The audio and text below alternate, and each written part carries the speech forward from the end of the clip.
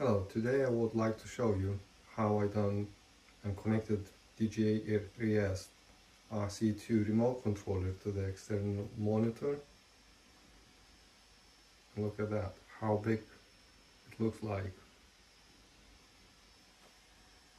So basically I used USB-C cable connected to the back of the monitor and plugged into the controller.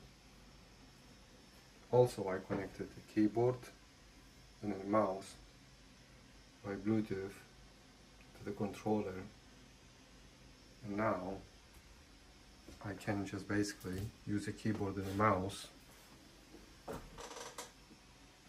do some settings, whatever I need to do on the controller, or just basically do a waypoint planning mission. Just do it like that. Everything is on a big screen. It's a nicer, quicker way of doing things around. Changing some parameters.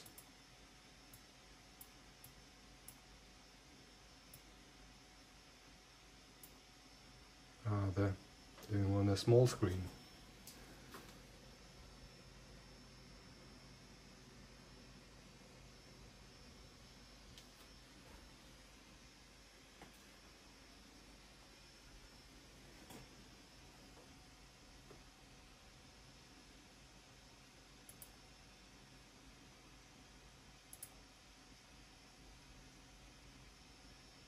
Some update is available. Do some update.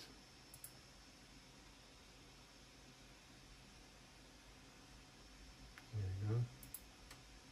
Just go some settings.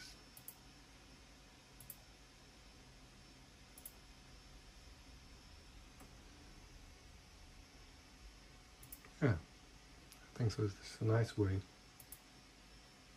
to do everything on a bigger screen.